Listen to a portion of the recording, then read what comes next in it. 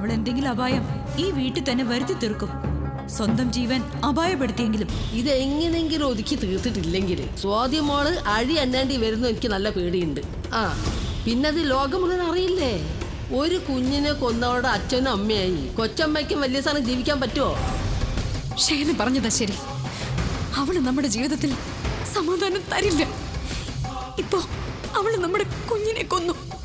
നാളെ നമ്മൾ ഓരോരുത്തരെയും കൊല്ലുന്നെന്ന് ആരറിഞ്ഞു? ആദിയേട്ടന്റെ രണ്ടാം ഭാര്യയായ റാണിയെ സ്നേഹിക്കുന്നവരും ഒന്നാം ഭാര്യയായ കസ്തൂരിയെ സ്നേഹിക്കുന്ന ഞാനും തമ്മിലാണ് യുദ്ധം. ഈ യുദ്ധത്തിൽ ഞാൻ ജയിക്കും.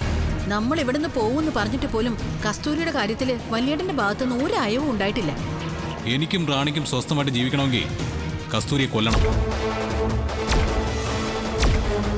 നീലക്കുയിൽ ഇന്ന് രാത്രി 7:30 ഏഷ്യാനെറ്റിലും പിന്നെ എപ്പോഴും ഹോട്ട്സ്റ്റാറിലും.